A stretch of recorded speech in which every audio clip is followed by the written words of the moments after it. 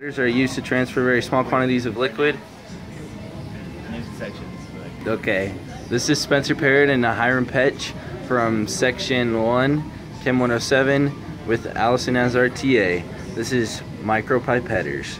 Micropipettors are used to transfer very small quantities of liquid, generally less than 1 milliliter from one container to another. When you need precise volume measurements, attach a pipette tip to the bottom of the micropipetter, already attached. Check the volume adjustment on the handle to make sure it's set to the proper volume. Checked. Correct volume. Depress the plunger to the first stop, then place the end of the pipette tip into the liquid.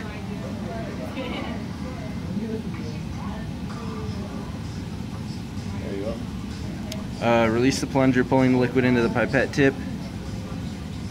Oh.